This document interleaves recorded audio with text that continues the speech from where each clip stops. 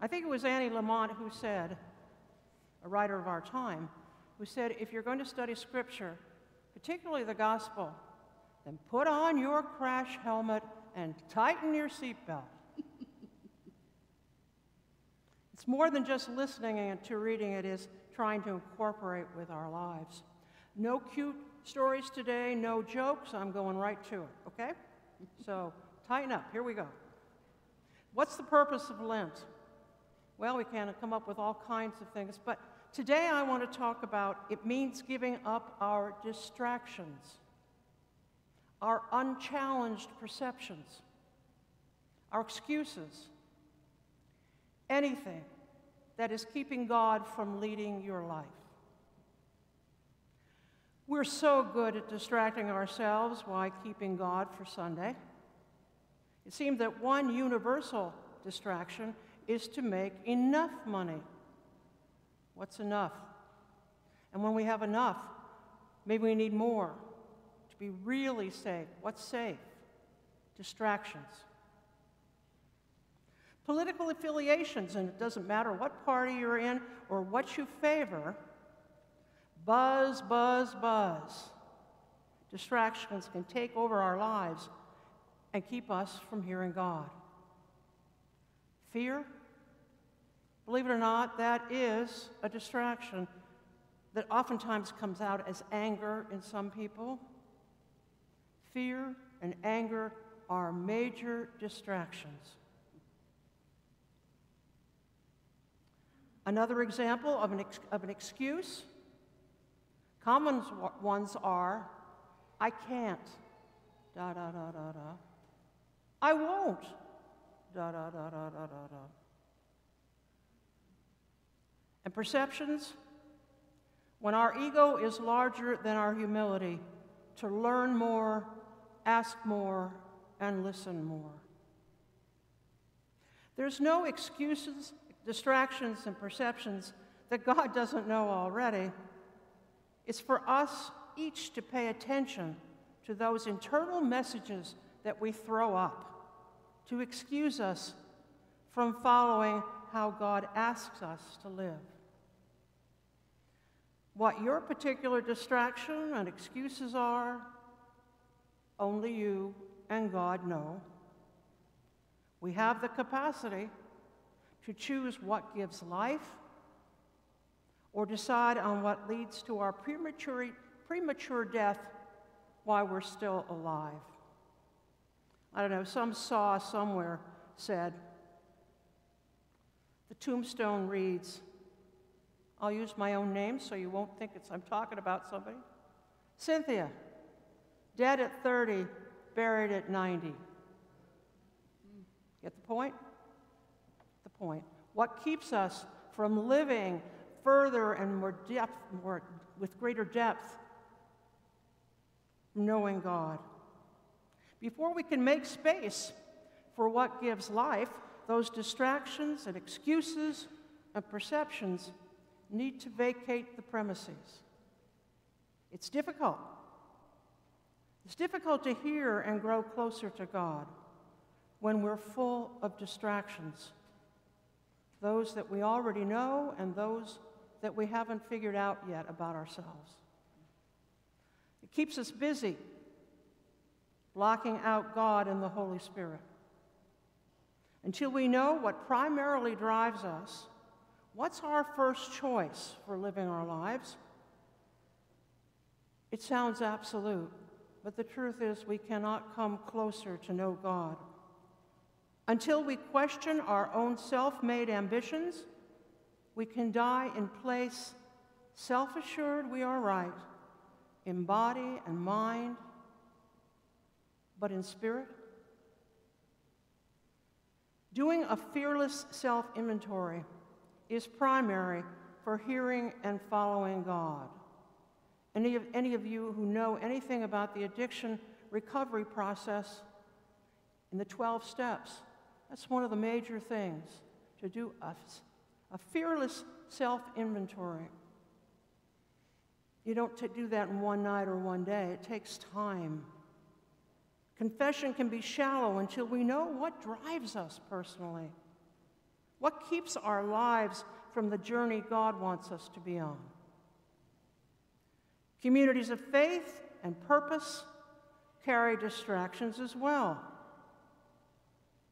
Knowing the deepest distractions of a parish is very important, often carried from one generation to another. History. I'm not saying history's bad, but the history of distractions, you can find that too in histories. To allow God to choose your next priest, for instance, rather than by your preferences, your distractions, your excuses. God always has guidance to fill in the spaces that we make when we jettison those distractions, excuses, and self-made preferences. I chose the penitential order. As I said, you can find it in the Book of Common Prayer just from that flip open page, you know, where the Book of Common Prayer just opens all the time. Just go back a page or two and you'll find it right there. It's great and often used. I like to use it for Lent and for Advent. For those times when we're looking in and preparing to look out in joy.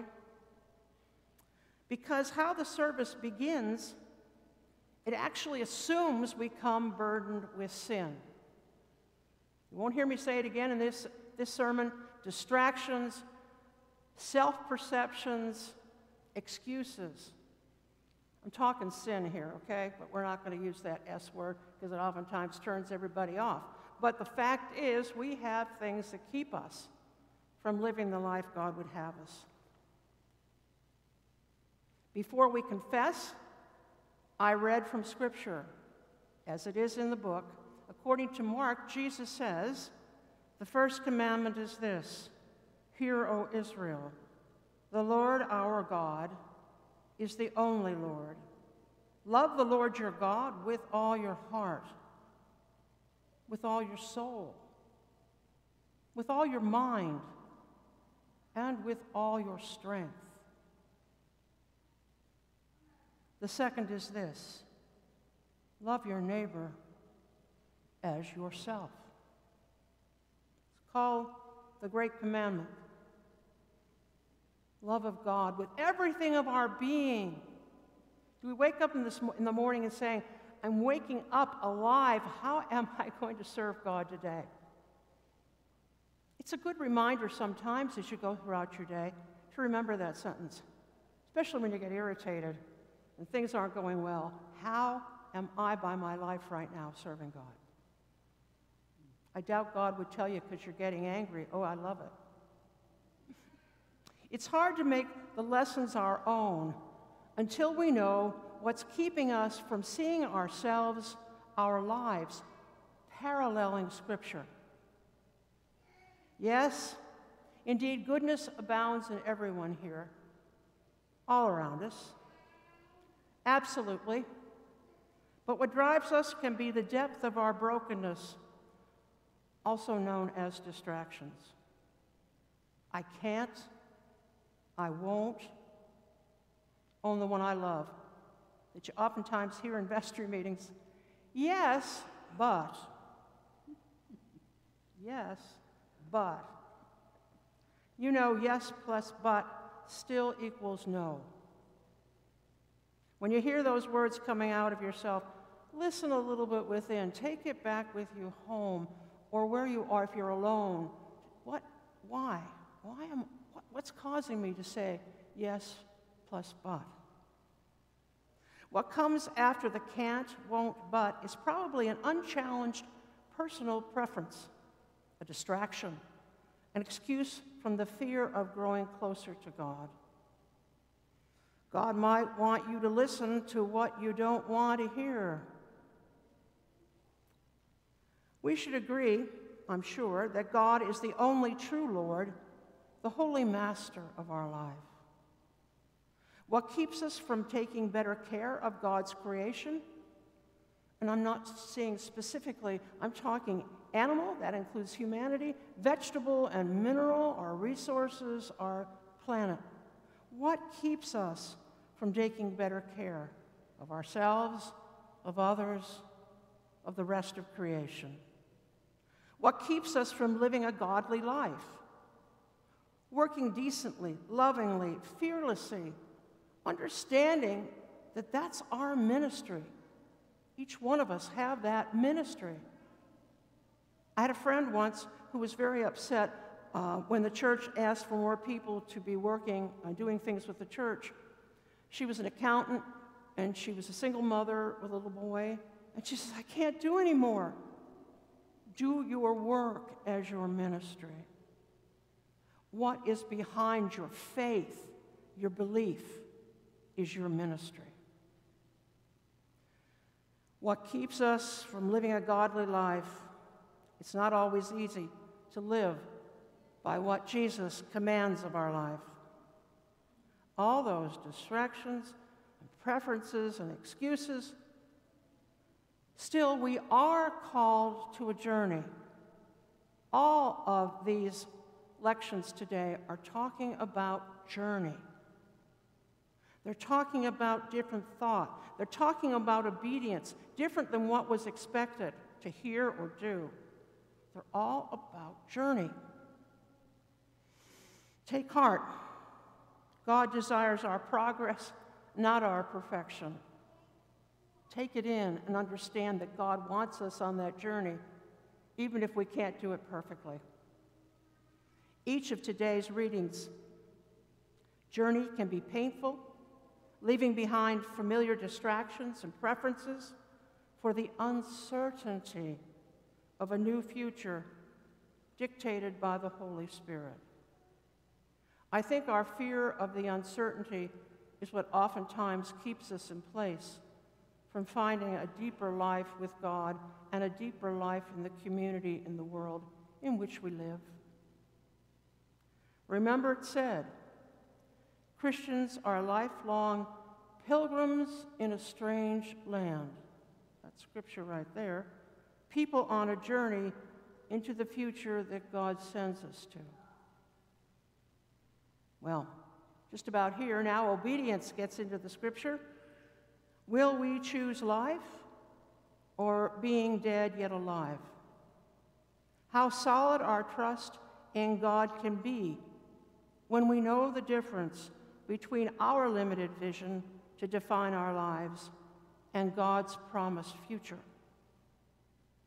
Our Old Testament reading today tells the short story of Abraham's calling by God to begin his journey into the promised land. He didn't put up any defenses.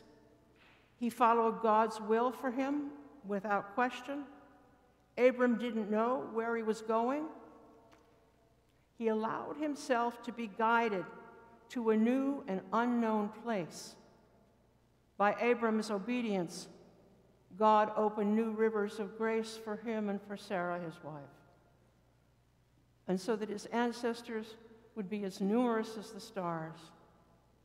I love that delightful phrase, particularly as we see the telescope that's going deeper and deeper into our cosmos, and more stars, more galaxies, more awesome creation of God.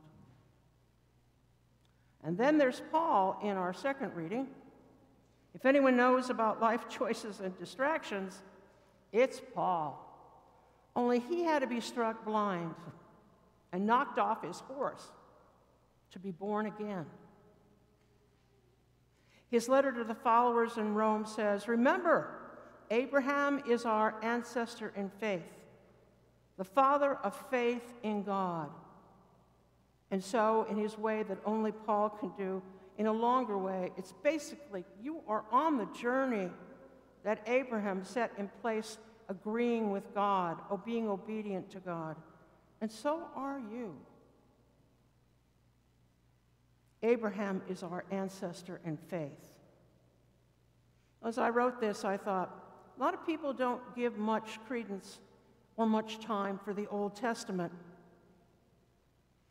But please, if you do not know this day that we are one of the three great Abrahamic faiths: Christianity, Judaism, and Islam, who share Abraham as our ancestor, as well as a good deal of the Old Testament scripture. The Old Testament has much to teach us about brokenness and distractions, recorded our struggles with God, many self-inflicted barriers and desires that keep them from God, that kept them from listening and allowing Ruach to guide them. Ruach, in the original Old Testament Hebrew, means wind, spirit. And the gender used for the noun is feminine. That was a big eye-opener when I was in seminary. Still love it. Ruach. Hebrew. The journey begun by Abraham and Sarah is still our journey, guided by Ruach. And then there's our buddy Nicodemus.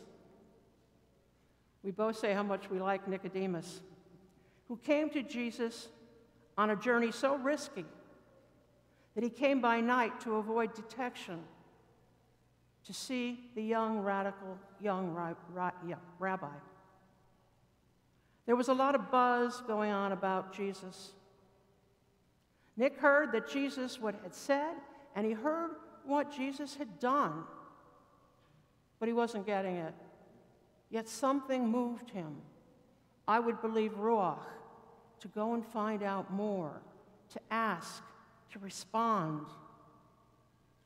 He asked Jesus, "How can somebody be born again?" Nicodemus is being literal. Jesus, in turn, is literal and perhaps annoyingly more mystical. We are physical beings, carried in our mother's womb, baptized with water, the vows spoken that we renew, that are steeped in the life of Jesus. We are spiritual beings, to hear the Holy Spirit and follow the guidance to take the journey, like wind wafting from where it will, carrying us even if we don't know, literally, where it's coming from or where it's going. Human beings called to a spiritual experience, or spiritual beings called to human experience? Both? That's something to contemplate in your life. I think it makes a big difference in how we understand ourselves and the depth in which we can go in our own soul and spirit to journey closer to God. Well, you see, being born again happens from the inside out, by doing our work, laying aside those distractions, preferences, and excuses, to make space for God, to be refashioned, reborn by God, even as we live. So is this a process that's one and done? Well, it's best to keep on doing those inventories throughout our life. It's the joy of growing older, but I wish I'd known more of this when I was younger. Look for those distractions, and we do it to the day we are able to in that nanosecond when we pass from this life into God's promised kingdom. God promises that eternal life, whatever our choices. And you know, I'll mention again that I'm talking about sin, but that's all we're going to say.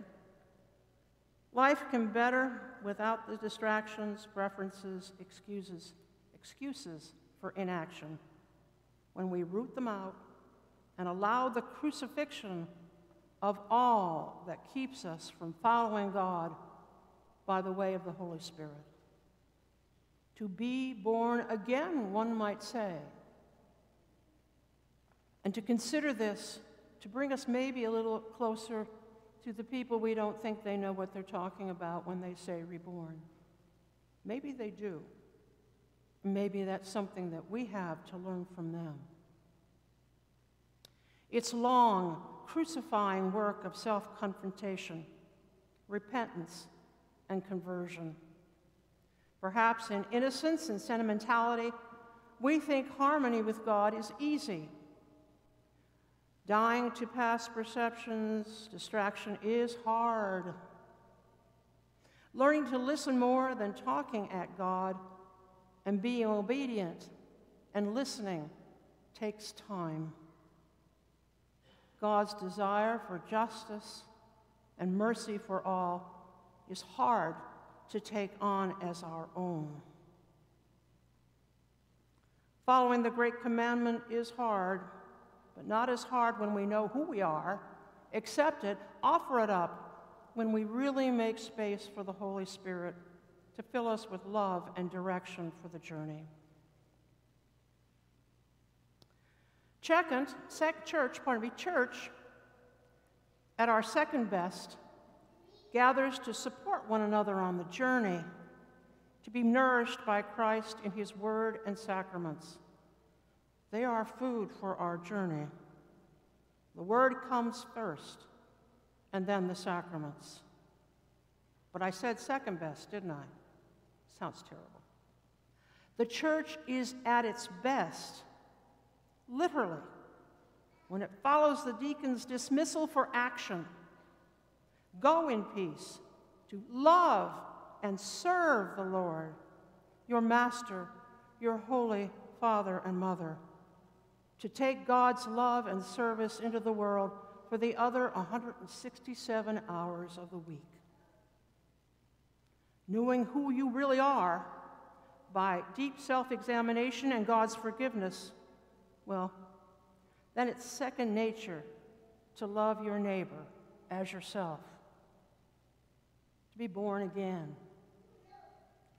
Abraham and Nicodemus changed their perception and were born again, moving with the breath of God, not knowing where it came from, using their own enlightened imagination to move into God's future. Let us pray. And I'm using a closing prayer that was used at the National Cathedral on March 1st as part of their Lenten series.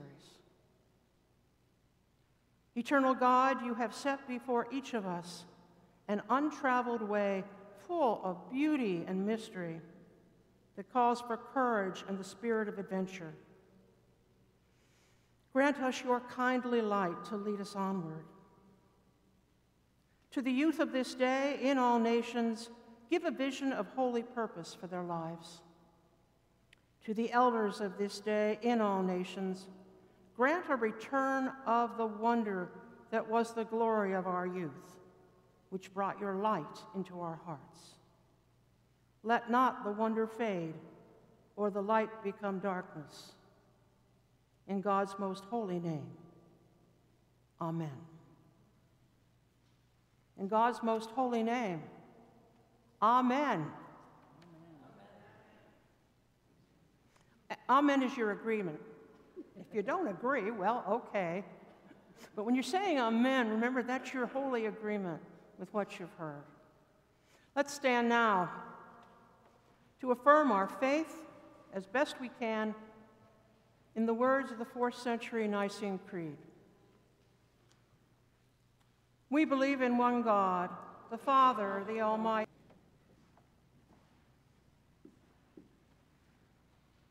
I think it was Annie Lamont who said, a writer of our time, who said, if you're going to study Scripture, particularly the Gospel, then put on your crash helmet and tighten your seatbelt.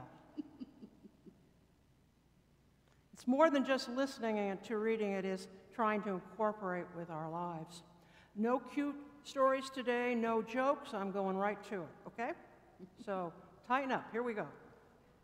What's the purpose of Lent?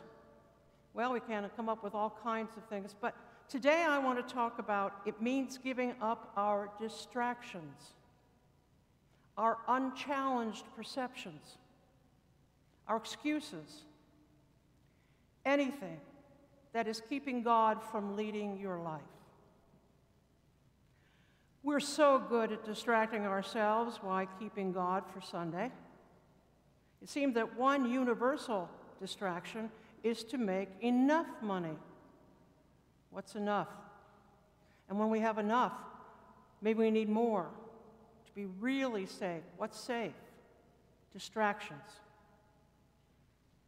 Political affiliations, and it doesn't matter what party you're in or what you favor, buzz, buzz, buzz. Distractions can take over our lives and keep us from hearing God. Fear, believe it or not, that is a distraction that oftentimes comes out as anger in some people. Fear and anger are major distractions. Another example of an excuse, common ones are, I can't, da da da da da. I won't, da da da da da da da. And perceptions, when our ego is larger than our humility to learn more, ask more, and listen more. There's no excuses, distractions, and perceptions that God doesn't know already. It's for us each to pay attention to those internal messages that we throw up to excuse us from following how God asks us to live. What your particular distraction and excuses are, only you and God know. We have the capacity to choose what gives life or decide on what leads to our premature death while we're still alive. I don't know, some saw somewhere said, the tombstone reads, I'll use my own name so you won't think I'm talking about somebody. Cynthia, dead at 30, buried at 90. Get the point? The point. What keeps us from living further and more depth, with greater depth, knowing God? Before we can make space for what gives life, those distractions and excuses and perceptions need to vacate the premises. It's difficult. It's difficult to hear and grow closer to God when we're full of distractions, those that we already know and those that we haven't figured out yet about ourselves. It keeps us busy, blocking out God and the Holy Spirit. Until we know what primarily drives us, what's our first choice for living our lives? It sounds absolute, but the truth is we cannot come closer to know God. Until we question our own self-made ambitions, we can die in place, self-assured we are right, in body and mind, but in spirit. Doing a fearless self-inventory is primary for hearing and following God. Any of you who know anything about the addiction recovery process in the 12 steps, that's one of the major things, to do a fearless self-inventory. You don't do that in one night or one day. It takes time. Confession can be shallow until we know what drives us personally, what keeps our lives from the journey God wants us to be on. Communities of faith and purpose carry distractions as well. Knowing the deepest distractions of a parish is very important, often carried from one generation to another. History. I'm not saying history's bad, but the history of distractions, you can find that too in histories. To allow God to choose your next priest, for instance, rather than by your preferences, your distractions, your excuses. God always has guidance to fill in the spaces that we make when we jettison those distractions, excuses, and self-made preferences. I chose the penitential order. As I said, you can find it in the Book of Common Prayer just from that flip open page, where the Book of Common Prayer just opens all the time. Just go back a page or two and you'll find it right there. It's great and often used. I like to use it for Lent and for Advent. For those times when we're looking in and preparing to look out in joy. Because how the service begins, it actually assumes we come burdened with sin. You won't hear me say it again in this sermon. Distractions, self-perceptions, excuses. I'm talking sin here, okay? But we're not going to use that S word because it oftentimes turns everybody off. But the fact is, we have things that keep us from living the life God would have us. Before we confess, I read from Scripture, as it is in the book. According to Mark, Jesus says, the first commandment is this: Hear, O Israel, the Lord our God is the only Lord. Love the Lord your God with all your heart, with all your soul, with all your mind, and with all your strength. The second is this: love your neighbor as yourself. It's called the Great Commandment. Love of God with everything of our being. Do we wake up in the morning and saying, I'm waking up alive. How am I going to serve God today? It's a good reminder sometimes as you go throughout your day to remember that sentence, especially when you get irritated and things aren't going well. How am I by my life right now serving God? I doubt God would tell you because you're getting angry. Oh, I love it. It's hard to make the lessons our own until we know what's keeping us from seeing ourselves, our lives, paralleling Scripture. Yes, indeed, goodness abounds in everyone here, all around us. Absolutely.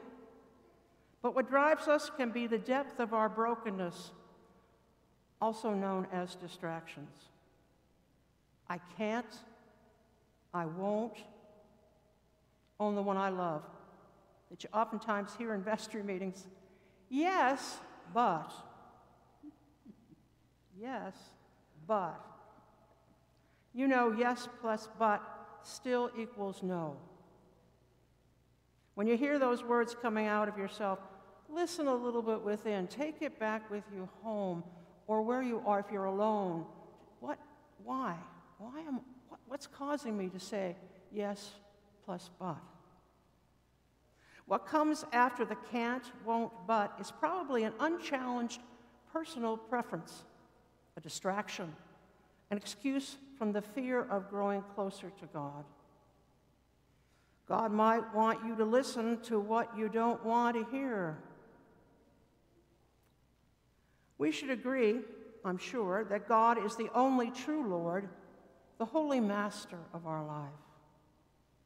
What keeps us from taking better care of God's creation? And I'm not saying specifically, I'm talking animal, that includes humanity, vegetable and mineral, our resources, our planet. What keeps us from taking better care of ourselves, of others, of the rest of creation? What keeps us from living a godly life?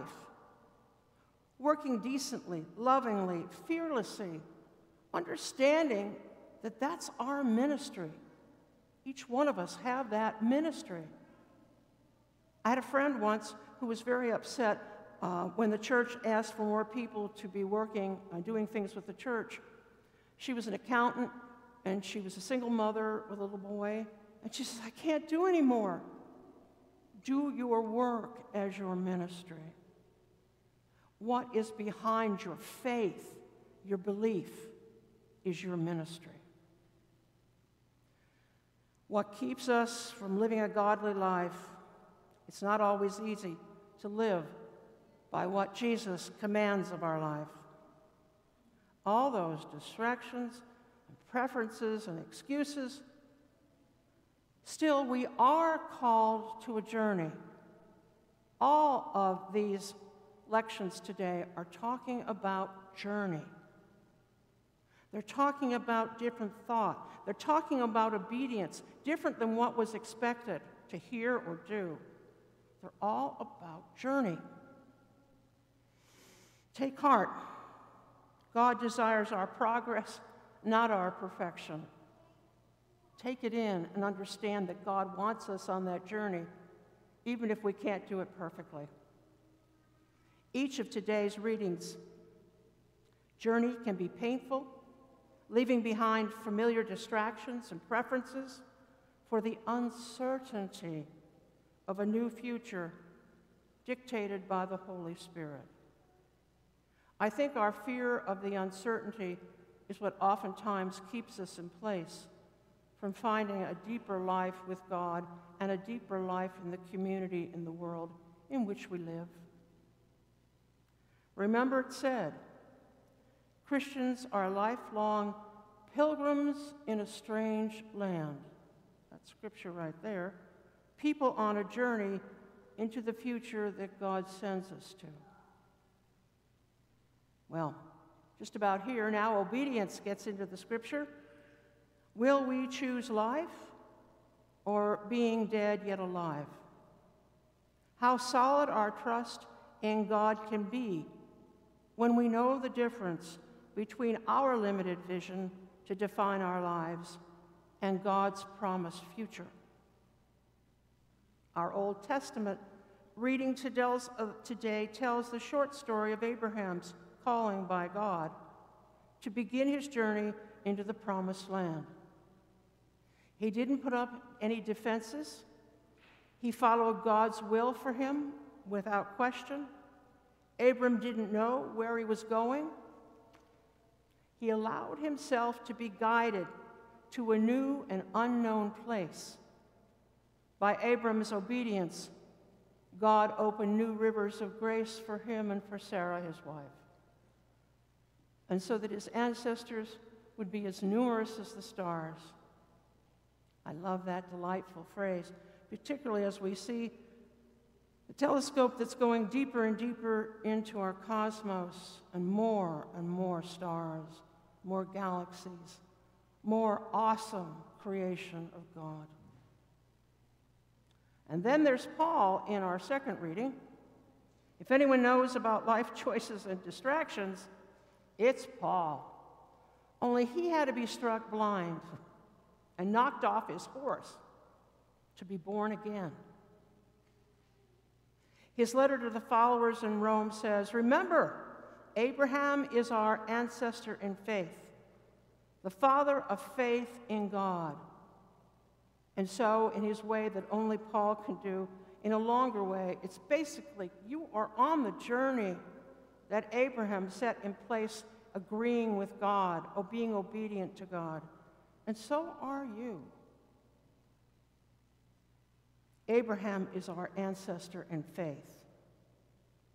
As I wrote this, I thought, a lot of people don't give much credence or much time for the Old Testament. But please, if you do not know this day that we are one of the three great Abrahamic faiths: Christianity, Judaism, and Islam, who share Abraham as our ancestor, as well as a good deal of the Old Testament scripture.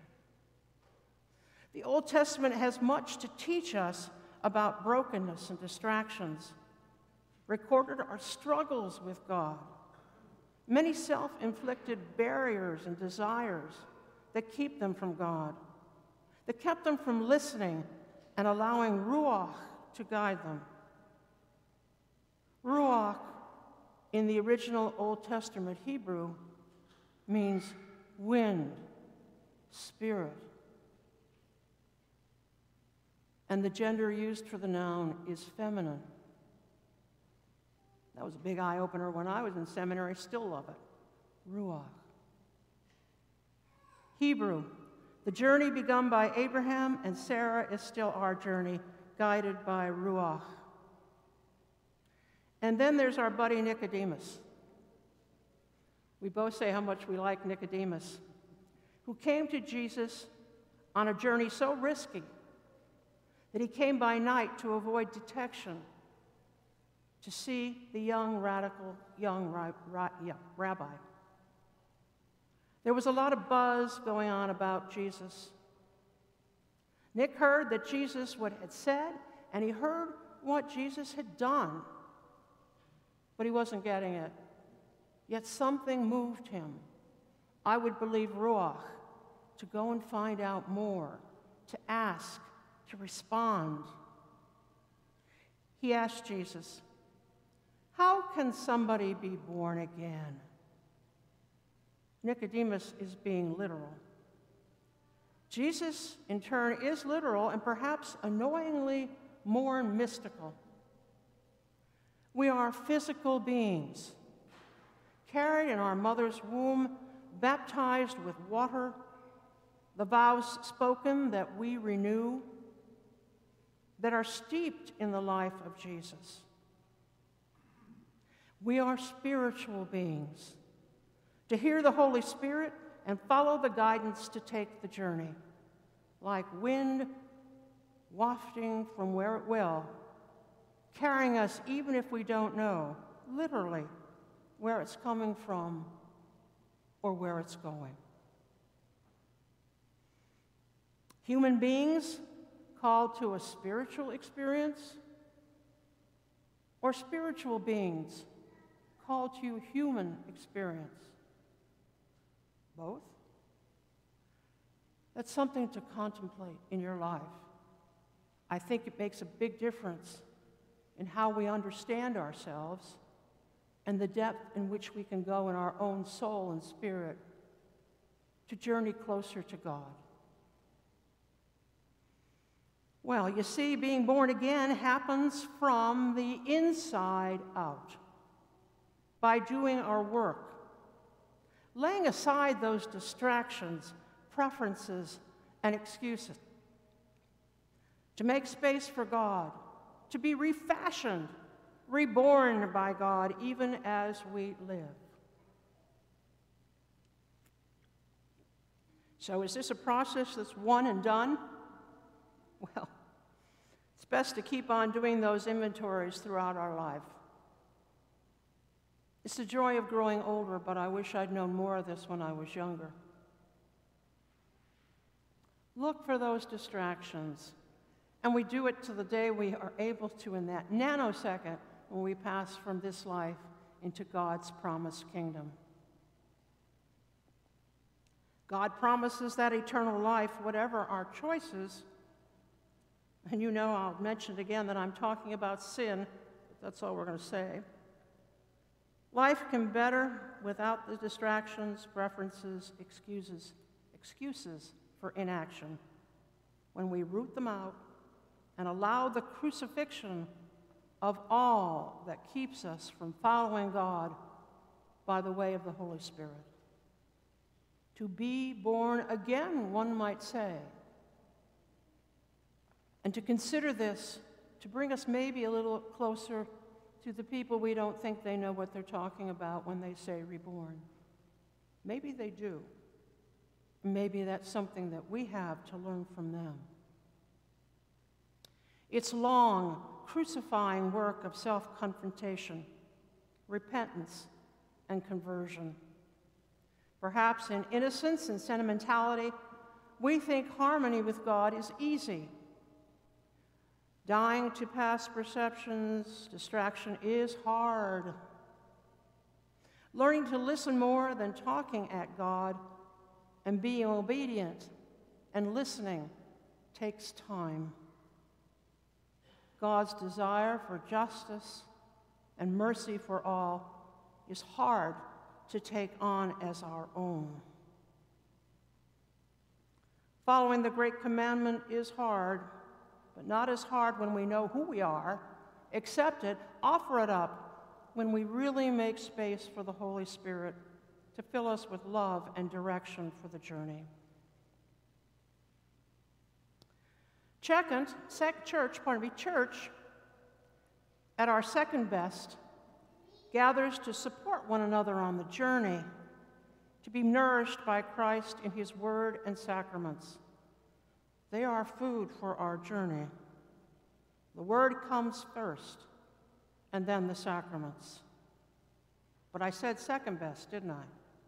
Sounds terrible.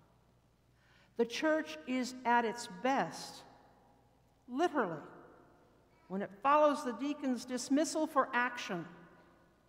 Go in peace to love and serve the Lord, your master, your holy Father and Mother, to take God's love and service into the world for the other 167 hours of the week. Knowing who you really are by deep self-examination and God's forgiveness, well, then it's second nature to love your neighbor as yourself, to be born again. Abraham and Nicodemus changed their perception and were born again, moving with the breath of God, not knowing where it came from, using their own enlightened imagination to move into God's future. Let us pray. And I'm using a closing prayer that was used at the National Cathedral on March 1st as part of their Lenten series. Eternal God, you have set before each of us an untraveled way full of beauty and mystery that calls for courage and the spirit of adventure. Grant us your kindly light to lead us onward. To the youth of this day in all nations, give a vision of holy purpose for their lives. To the elders of this day in all nations, grant a return of the wonder that was the glory of our youth, which brought your light into our hearts. Let not the wonder fade or the light become darkness. In God's most holy name, amen. In God's most holy name, amen. Amen is your agreement. If you don't agree, well, okay. But when you're saying amen, remember that's your holy agreement with what you've heard. Let's stand now to affirm our faith as best we can in the words of the 4th century Nicene Creed.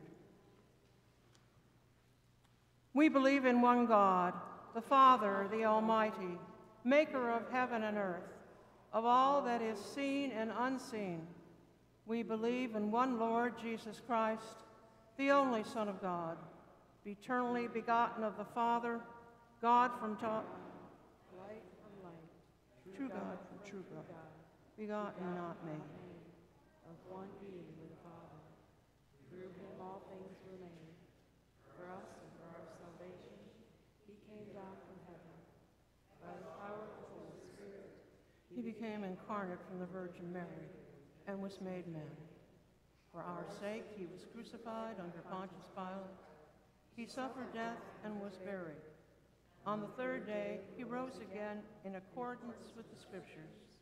He ascended into heaven and is seated at the right hand of the Father. He will come again in glory to judge the living and the dead, and his kingdom will have no end. We believe in the Holy Spirit, the Lord, the giver of life, who proceeds from the Father and the Son. With the Father and the Son, he is worshiped and glorified. He has spoken through the prophets. We believe in one holy, Catholic, and Apostolic Church. We acknowledge one baptism for the forgiveness of sins. We look for the resurrection of the dead and the life of the world to come. Amen. My friends, God sent the Son into the world to save the world. As we prepare for the Paschal feast, let us offer our